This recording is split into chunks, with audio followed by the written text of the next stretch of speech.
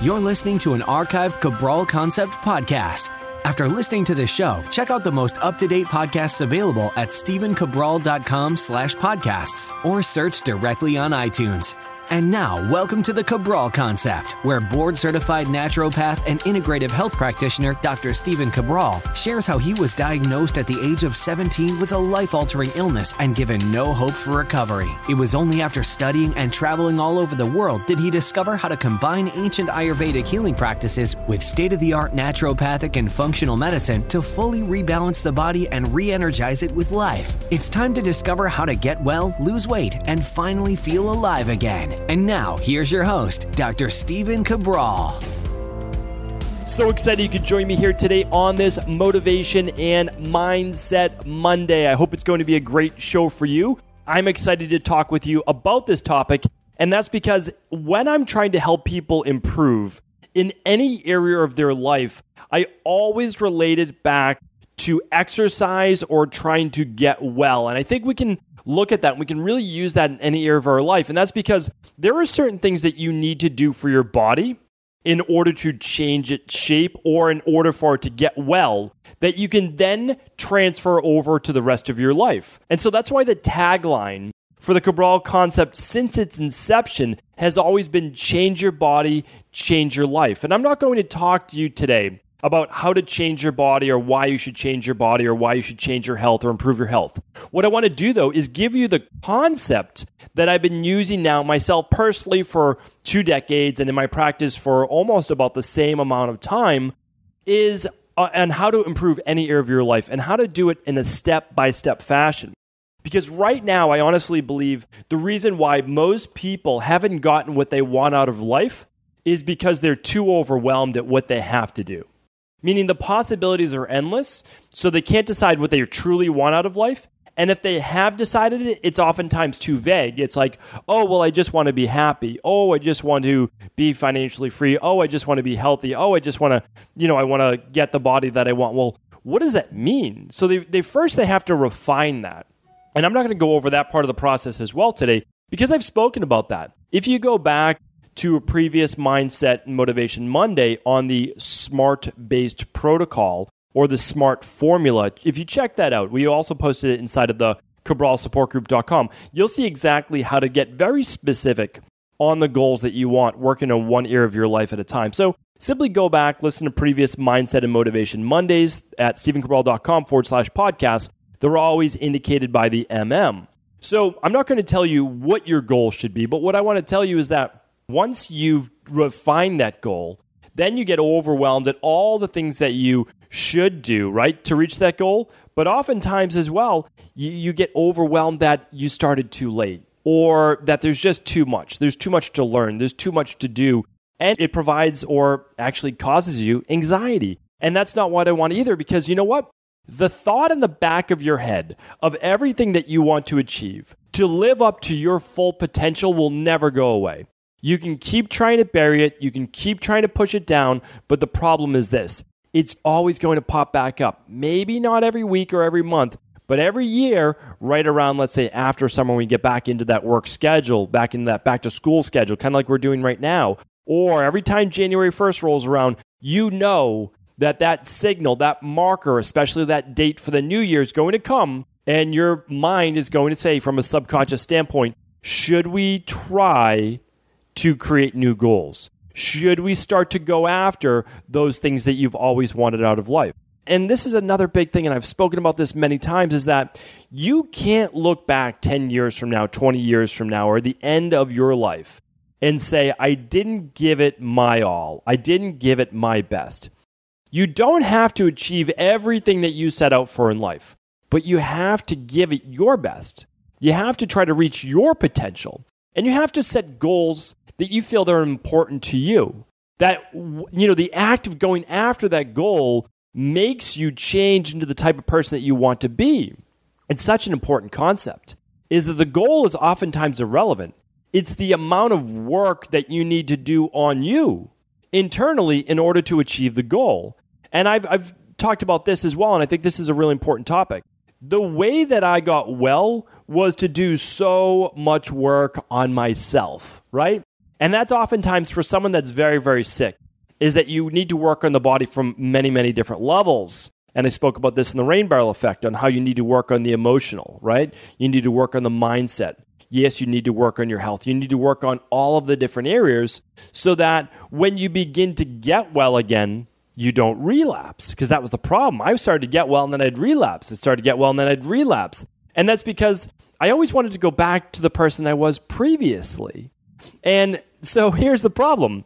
When you go after new goals, they don't always stick either. That's a really important point. And that's what I see a lot of times in my practice. I let people know that success is oftentimes and almost never is it a straight line. You can get well, you can lose the weight, but it's hard to make it stick. And that's simply because there's still what's called a cognitive dissonance between where you want to be and where you're currently at in life.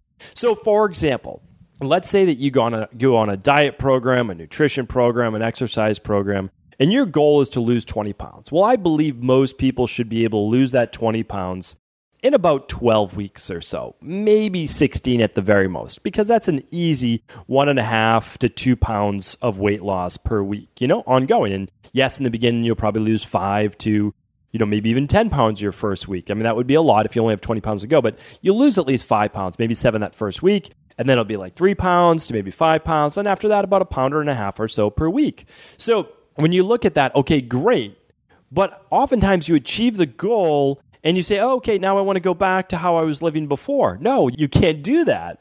So the way that you lost the weight is that you started to live in hopefully a healthier lifestyle. You started to eat a more anti-inflammatory nutrition plan. You started to detoxify the body. You started to get those 3 days or more per week of exercise. You started to do your 10,000 steps per day of walking. You worked up to those. But the problem is, you can't go back to the more sedentary lifestyle. You can't go back to eating every day those cookies and muffins and pastries and all those different types of things, right? You can still enjoy a flex meal once or twice a week. There's no doubt about that once you've reached your goal. Absolutely true. You get to enjoy some of those things as well. And of course, you can take a couple of days off from exercise, of course. But what you can't go back to is the previous you and expect to keep the same results. That's one of the issues that I see. But remember, you try to explain that to people, and I try my very best. But when I'm thinking about it, I still believe that we all need to go through it. But the problem is, or I should say the benefit is this. Once you've already heard it, and then you go through it, you're like, oh yeah, he was right or she was right. Now I see. I did slide back. Okay, well now guess what? Now this is what I call the recalibration phase. This is where you get to understand that if you want to keep the results, you need to stay on track. Now again, you'll get back on track, you'll reach your goals again. Weight loss is an easy one, so let's just stick with that topic. So now you're at your ideal weight. And I always say keep that buffer about 5 pounds, right? Never let yourself get more than 5 pounds away from your goal weight. And that's because 5 pounds is easy to lose. You can lose that in one 7-day Dr. Ball detox or 7 days of whatever your favorite plan is, whatever it might be, right? And then you're back to that weight at any time. So I always give that for people, like that's the buffer. I do that for myself as well. And you already know, like, oh, I'm sliding too much. I need to get back on track before things get completely out of control, right? So now it's within my control. I can go back to that. Well, here's one more point about that, is even knowing that, oftentimes there'll be something that pops up in your life and you slide once again. But I always say this. You now have the blueprint because you've done it multiple times for how to get back to where you should be at in life. So once you have that blueprint, you can always go back to that because you have to remember that life will throw you curveballs every once in a while. And that doesn't mean that you need to let it set you off track for more than a couple weeks or so. But the bottom line is you did it. Once you achieve that goal, you know how to get it back. And that's a great thing. So now that we know that, remember, if it's health, if it's weight loss, there's an answer for everyone. There really is. And of course, that's what we specialize in, right? We specialize in whether it's digestive-based, autoimmune-based, high cholesterol, high blood pressure, weight loss, hormones, balancing hormones, children's health, whatever that is. If the body's unhealthy, that's what we're specializing in. And of course, we can help you with that. But you can also look for someone that specializes in some type of integrative practice that isn't using just bioidentical hormones, because we're calling that now integrative medicine. using bioidentical hormones is not integrative medicine. It's not. It's now using hormones as a pharmaceutical and not looking at balancing the underlying conditions that created the hormone imbalance in the first place. Do I have a problem with a short-term use of bioidentical hormones? Not really. I do start to have an issue when we start to use testosterone and estrogen for sure, but some DHEA, some progesterone from a natural-based source, I have no problem with that for short-term use or potentially later in life. But that's a topic for another day. What I ask you to look for, though, is a practitioner who specializes in, true integrative functional medicine, lab testing, not just blood work. Blood work is fine. It's great. We use it as well, but it's only one marker. We want to look at saliva testing. We want to look at urine testing for certain markers. So all of those are important. Why am I going on about this topic of health and body transformation? Because I still truly believe that although we don't specialize in helping people get the career they want, helping people get the relationship they want, helping them find the spiritual-based path that they want, what we do is set them up for success in those areas. Because I believe the more energy you do have, the more vitality you have, the more positive your mood is, the easier it is to go after the career. The easier it is to find the right partner for you in life. Because you're going to be resonating on a different level. Meaning your mood's going to be more positive. You're going to be more open to people around you. You're going to be more excited to meet those outside of your current sphere, right? And so that sets you up for that success. And also, spirituality, you're going to have a whole different mindset when you feel more at peace. And you're going to feel more at peace when your body's in the state that it should be, when it is balanced, when you've achieved equilibrium, right? The whole equilibrium nutrition concept that I came up with was based on dynamic equilibrium. And I talk about this in the rain barrel effect. Dynamic equilibrium is this. And again, very few things in life have I made up. I'm an assimilator and hopefully a teacher of this type of information. But I read books from many hundreds of years ago, specifically books right around the late 1800s and early 1900s. And I get them from all these great out of stock, or I should say out of print bookstores. And a lot of them are international books as well. It's one of my favorite things. And, my wife knows this as well. She'll buy me these old paperback books that I love for anniversaries and different things like that. It's one of my favorite gifts. And so, those are things that I enjoy, but I enjoy reading it because the concepts were pure. There were no pharmaceuticals. There was nothing like that yet. And our job was based on how do we use nature?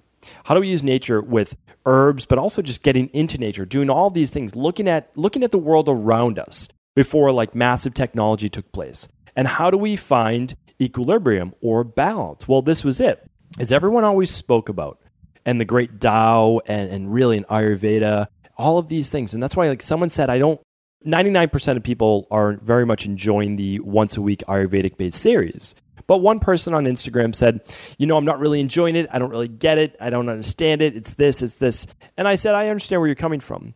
But do understand that Ayurveda is the basis of all medicine. It is the basis of all medicine except conventional medicine. And even the herbs in Ayurvedic medicine, though, are studied and patented by pharmaceutical-based companies. When I was over in India, literally there were pharmaceutical-based reps all in the foothills of the Himalayas, which is one part of India that I studied. And they were looking at herbs and working with the Vedas, which are the doctors over there in Ayurvedic medicine, seeing which herbs do what for the body, and then their job is to try to patent it and make money off as a pharmaceutical. Well, we already know they work as an herb. We don't need to use them as a pharmaceutical, right?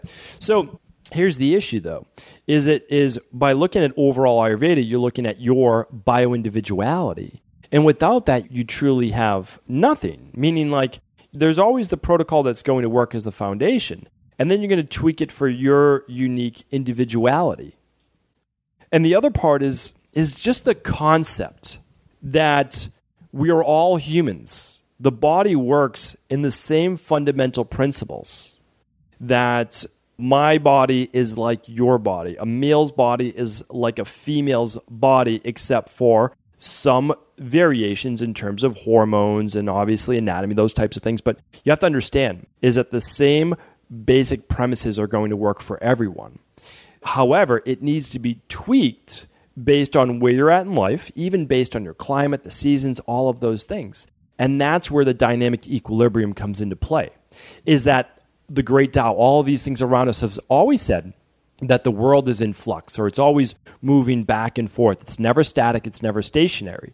And our body at all times is trying to create balance and equilibrium. So dynamic equilibrium means there's always a flux. It's always up and down like a teeter-totter. I always refer to it as a seesaw. From when you're little, it's up and down, always trying to create a level balance. And your body does that automatically until there's a deficiency of some type or a toxicity. And that's my main premise. That's what we look for, right? So with functional medicine lab testing, we're always looking for what is the deficiency or what is the toxicity. And of course, usually there's both. And so you find out what the deficiencies are and you replace them.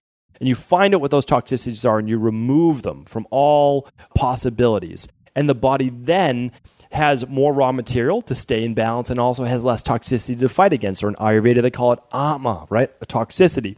So now it's easier to stay balanced. And when you're more balanced, you can look at life differently because you're able to wake up with more energy. You're able to wake up without an alarm clock. If you lose a little sleep one night because of travel, well, you're not really trying to recover for the next 3 days or 7 days. I work with a lot of people in my practice, and I used to be there myself, that if you lose even one night's sleep, it sets you back a week. So that's the problem. We want our body to be more flexible. We want it to be more even keel and at a state of equilibrium. That's the great thing. So as we're trying to get on track, though, and heal this body, this mind of ours as well, looking at the mindset, what I want you to think about is this. I want you to write down those goals. It's so important, right? We're starting to start the next chapter of the year, the next part of the year. If you live in Europe, if you live in the United States and in Canada and in the UK, we're moving from our warmer summer months. In Europe, you just most likely had holiday and you were off for a period of time, a period of weeks. It's now time to get back on track. We don't want to lose the whole last half of the year. So our job is this. Let's define one goal, maybe two. What is it that we want to achieve? We can achieve all of them. Write down that bucket list if you want. I did a whole podcast on a great bucket list to create for yourself and the different categories. What I want you to do is choose that goal, but I want you to go about it a little bit differently. I want you to understand a concept that I want the rest of this show now to be focused on.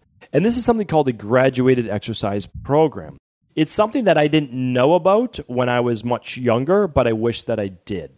So the reason why is that this is something that's been shown to work exceptionally well, and I'll be talking about it more on a future podcast.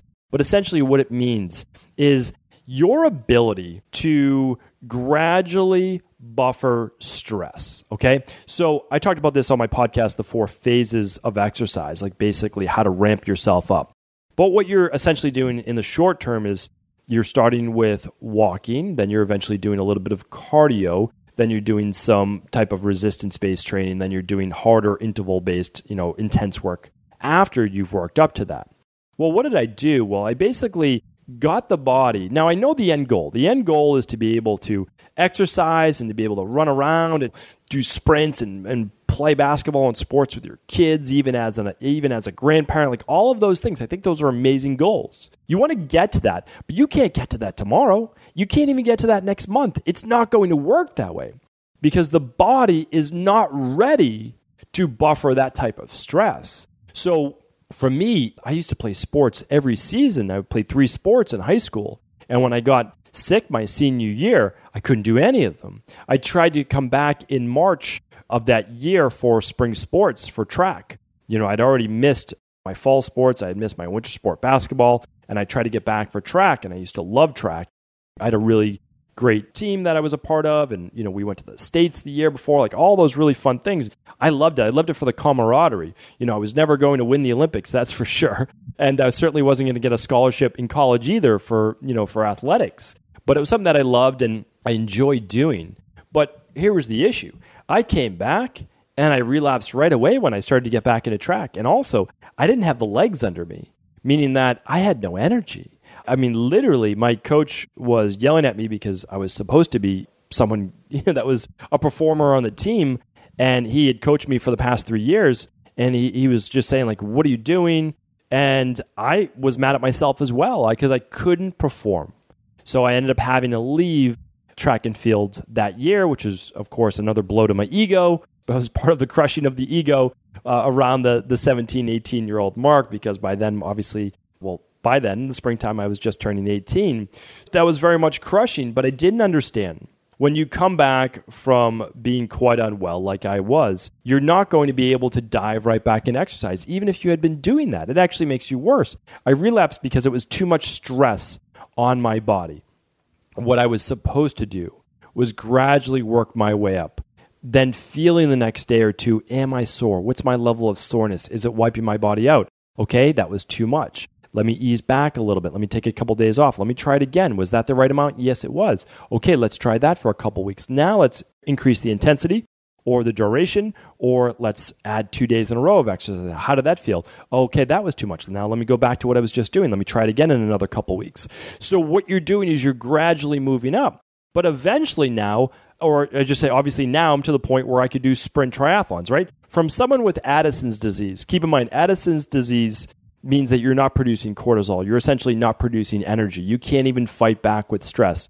It was to the point that I would sit around at my kitchen table having dinner with my family. And I'm someone, as you know now, of course, who loves to talk. I literally talk for 8 to 10 hours a day. That's no exaggeration. So as someone who loves to talk and does it for a living, whether it's in appointments, on a podcast, being interviewed by someone, speaking on stage, like all of these things that I love. This is what I do for a living, right? I mean, this isn't what I do for a living. This is what I do for me. Like, this is who I am. It has a living is secondary to that. My job is, I consider to be a teacher. What do teachers do? Well, they teach either through books or through podcasts now that we have this great platform for that, or videos, whatever it might be, right? But like, this is what it is. So now picture me at 17, 18 years old, sitting there thinking about even trying to say a sentence because of how exhausted I was. Like, I was trying to form the words, and I would think to myself, is it worth it to even speak because of how tired I was, and that would take even more energy.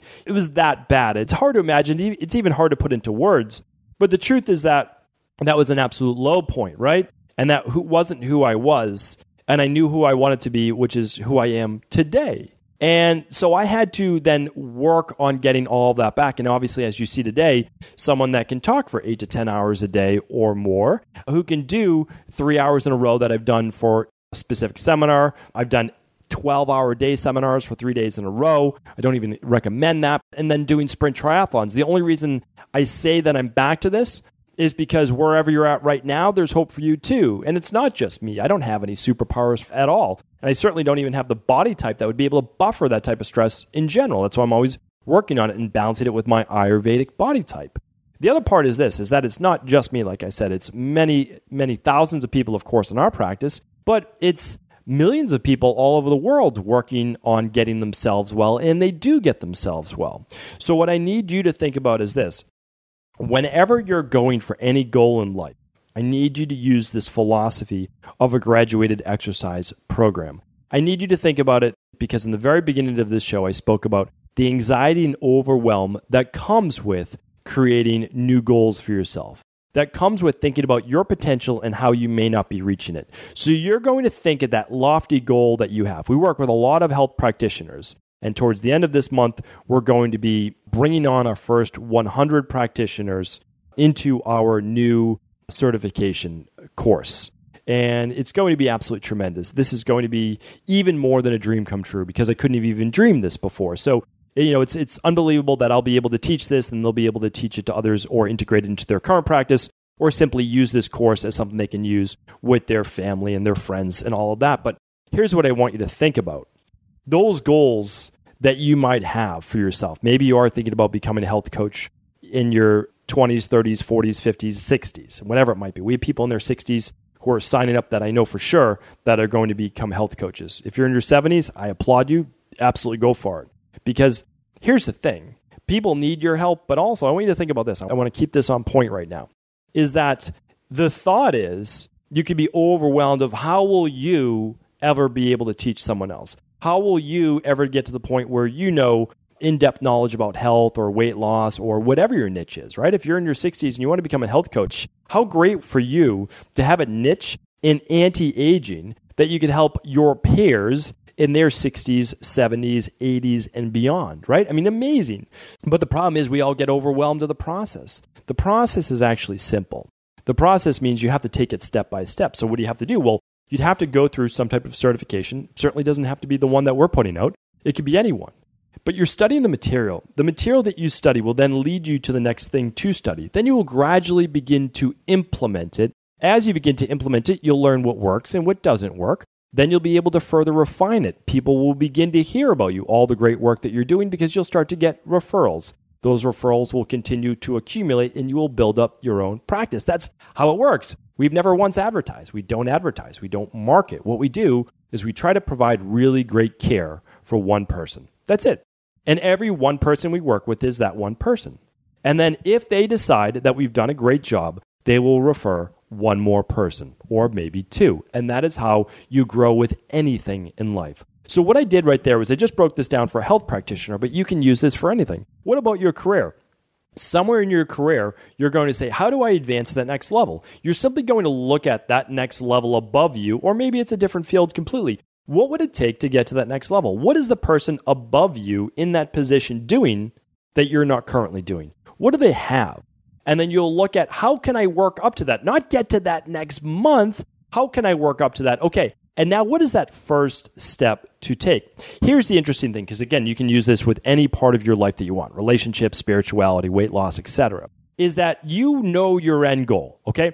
I always knew my end goal. I had no idea how I would get there. I never, and a lot of times you don't even have to believe you'll get there. You can just kind of put it out there, right? Put it out there quietly to the universe, anything that you want to think about, maybe a confidant, but just put it out there. Write it in a journal. You can just do that. Keep it private for right now.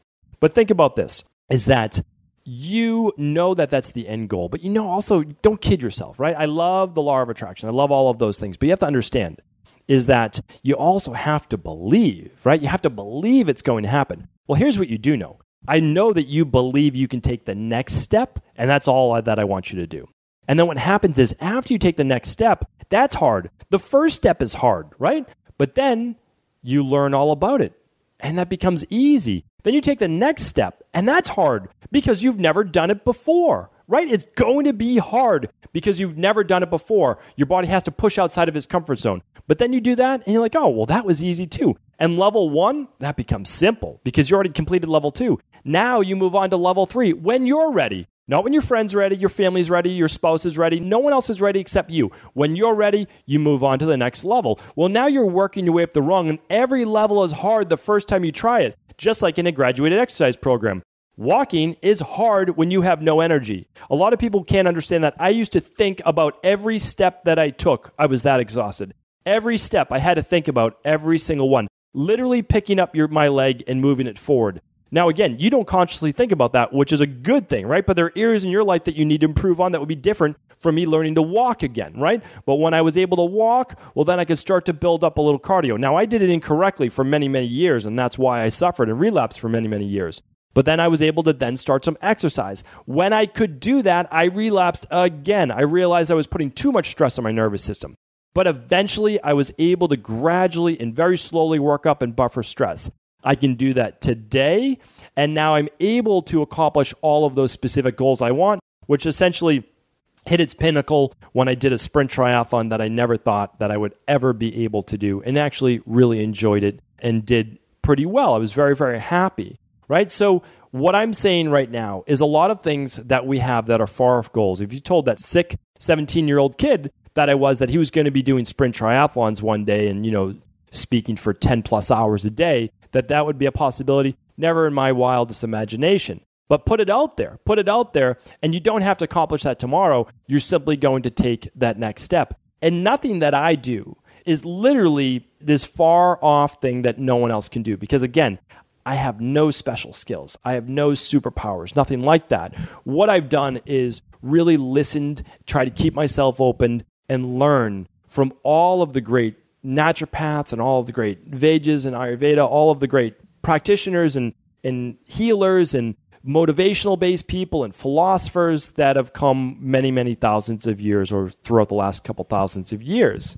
And what I've done is try to assimilate that and understand the process. And I'm trying to pass that process on to you because I know right now that whatever you're dealing with, and we're all dealing with something, right? We're all dealing with something that we could improve upon or we haven't reached our full potential. what I want you to think about is this. You don't have to accomplish that goal tomorrow. What you need to do is take that first step, lay out the action plan of what's the first step, what's the second. You might not know the third, fourth, fifth, or sixth because they haven't presented themselves to you yet, because they only present themselves to you when you've taken that first step, you've taken that second step. And that's why, although I love the law of attraction and that you must set out your goals, you must visualize what you want in life, but you have to believe. That's the big thing. You have to feel it. You have to believe it. You will begin to see it. You will begin to believe it, and you will finally achieve it when you begin to take that first step. That's what it's all about.